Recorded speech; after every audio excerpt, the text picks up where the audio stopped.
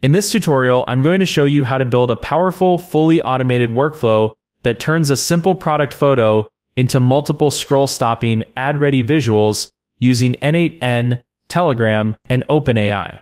We'll start by sending a product photo through a Telegram bot, then automatically analyze that image with OpenAI's vision model to understand details like lighting, composition, and camera angle. From there, the workflow generates creative ad concepts and uses OpenAI's image generation API to bring those ideas to life, all without you lifting a finger after setup. The final AI-generated ad images are sent right back to the Telegram chat, ready for review or posting. And here's the cool part, by adjusting the prompt just slightly, you can even generate text overlays on your product image, making your creative outputs more engaging and perfectly suited for ads. Toward the end, I'll also show you how to polish your workflow to adding sticky notes, so it's clean, professional, and ready to share, reuse, or even sell as a production-grade solution. Let's dive in and build it together. After walking you through the demo, let's dive in and start building the actual workflow. We'll begin by creating a brand new workflow inside N8N. The first step is setting up a Telegram trigger node. This will listen for all incoming messages from users. But before this node can do its job, we need to connect it to our Telegram bot by creating a credential. So let's go ahead and create a new Telegram credential. To do that, we'll follow the official N8N documentation to create a Telegram bot and retrieve an access token. I've already completed this step, so I've got a fresh bot and a valid access token ready to go. Now, let's plug that token into the Telegram trigger node and give the credential a clear, meaningful name. Next, let's test our new bot connection. We'll click the test step and then head over to the bot and either send a message or simply hit start. Immediately, the Telegram trigger pulls in the new message. From now on, anytime a user sends a message, this trigger will automatically update, which is perfect for processing the next steps in real time. Now that the trigger is working, we'll drag in another Telegram node, this time the get file node, because in our use case, we want to retrieve product photos sent by users. To make sure we're pulling the correct image, we'll test the trigger again, but this time, we'll only send a photo. Once we do that, Telegram sends back a list of file objects, each with a different resolution. We'll select the highest resolution version from that list and pass its file ID into our get file node. Then hit test step button. Alright, make sure to select the right Telegram credential before testing this node. Go ahead and click download. We can now see the actual photo file that was just sent by the bot. Alright, perfect. Now, to start designing ad creatives, we need to understand the product image itself. That includes analyzing image types, camera angles, lighting styles, and background details. This step is crucial. The better we understand the original photo, the more relevant and high quality our creative output will be. To do this, we'll use the OpenAI Analyze Image node. First, fill in your OpenAI API credentials and choose a model. GPT-4o works well here. Then, input a prompt asking the model to extract key details from the image.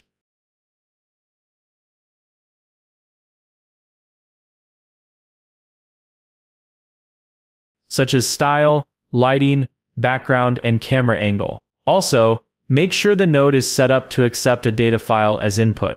But before we can test this node, we need to convert the Telegram file into a proper image format. By default, Telegram returns files with a MIME type of octet stream, which OpenAI Vision can't process. So we'll add a function node to convert the file type to JPEG. You can grab the conversion code from the community lesson and paste it in.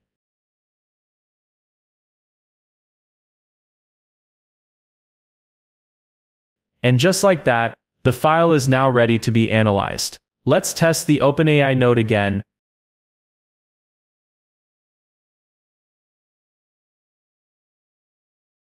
And awesome. We now have a detailed analysis of the image's properties. Next up, we want to generate creative photo prompts based on the original image. But before doing that, we'll insert an Edit Fields node to specify how many creative outputs we want.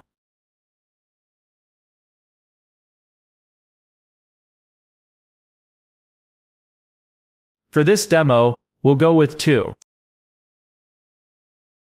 Now we'll combine the analysis and the desired output count and pass them into an AI agent node.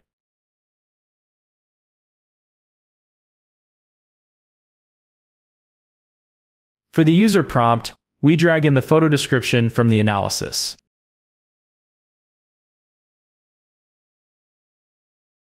Then for the system prompt, we paste in a prompt template from the community. This tells the agent exactly how to generate high-quality, engaging creative photo ideas based on the original. We also define the number of creative outputs in this case too.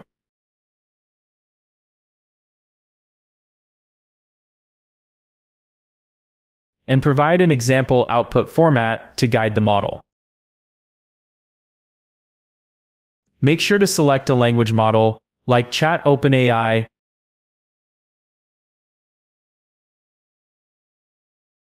and toggle the output formatting option so we can set up a proper output parser.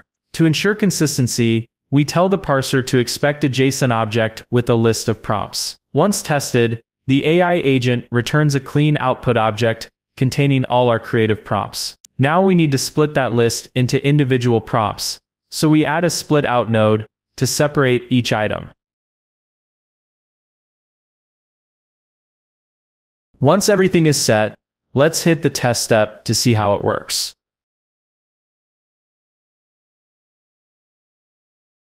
Alright, the AI agent returns a single field called output, and inside it, we have a list of creative prompts. These follow the exact structure we defined earlier in the output parser using our JSON example. This split out node helps us extract just the list of prompts from inside the output object.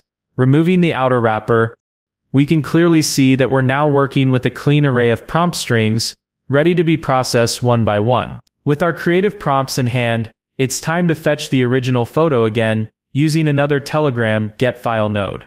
Just like before, we extract the file ID from the trigger. Alright, select your credential, then hit the Test Step button. Since we have 2 branches from the split prompts, Telegram will fetch the photo twice, once for each flow. Now each flow includes a creative prompt and the original photo. Perfect, we're ready to generate images using OpenAI's image generation API. Before that, we need to convert the photo's MIME type to JPEG again, just like earlier. Okay, we now have 2 JPEG photos. Then we'll use a loop over items node to process each creative prompt in sequence. This loop goes through each creative prompt and its corresponding original photo, sending them to the OpenAI image generation API one by one. Inside the loop, we configure an HTTP request node for a post request to the Edit Image API endpoint. Be sure to use your own OpenAI access key and verify your account if needed to access GPT Image 1. In the request body, we attach the original image as binary data and add the creative prompt we generated earlier. The input data field name of the input will be data by default. As we mentioned earlier, to generate a creative ad image, we need a combination of the original photo and a creative prompt. Next, let's execute the previous nodes so we can grab and drag the creative prompt from the split out node. This ensures the prompt matches the correct photo in each flow. Then, we set the model field to GPT Image 1 so the API knows which image model to use. After the image generation request is complete, OpenAI responds with a base 64 encoded image string, usually found inside a specific field in the return data. To turn that into a usable image file, we'll use the Convert to File node. Now, go ahead and fill in the required fields, mapping the exact location of the base 64 string from the HTTP response. We'll see it clearly when testing. Hit Test Step, and there it is. We see a base 64 string with a specific field name in the response data. So we simply tell the convert to file node exactly where to extract that base 64 value from the input structure. And once that's done, boom, we get a proper photo file output ready to preview. Awesome. That's one image done. But remember, we have two. So we connect the convert to file node back to the loop over items node, which will repeat the process for the second prompt. Each loop generates and prepares an output image. Finally, to deliver the result, we send each photo back to the Telegram user using a Telegram send node. Select the correct credential and map the chat ID from the trigger.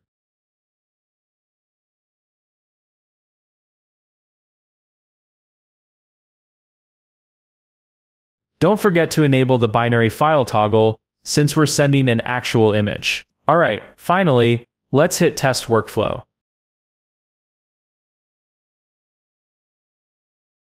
Then in the Telegram bot, we send a new photo to the bot and watch the magic happen.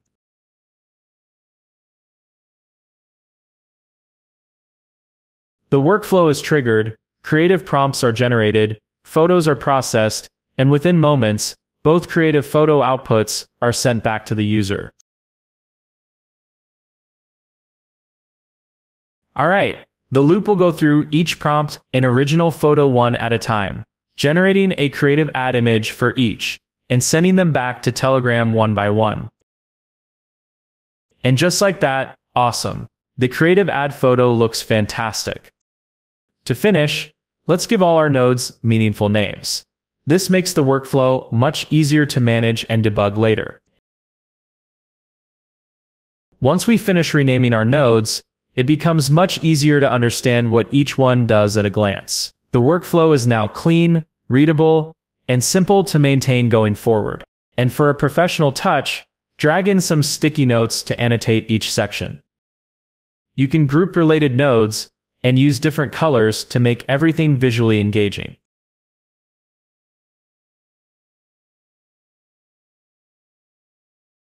Once that's done, your workflow will look polished, engaging, and truly professional. For a final polish, you might even add a master sticky note at the top with a summary or guide for the entire workflow. Perfect if you plan to share or sell this setup. And that's it. Your creative ad generation workflow is complete. Clean, professional, and production ready. And that wraps up our creative ad image workflow.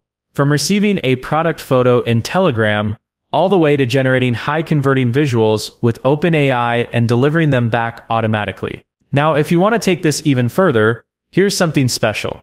You can grab the full prompt library, the final polish workflow, and a bunch of bonus assets, structured output examples, and behind-the-scenes extras, all by joining the 02 Launch Premium community.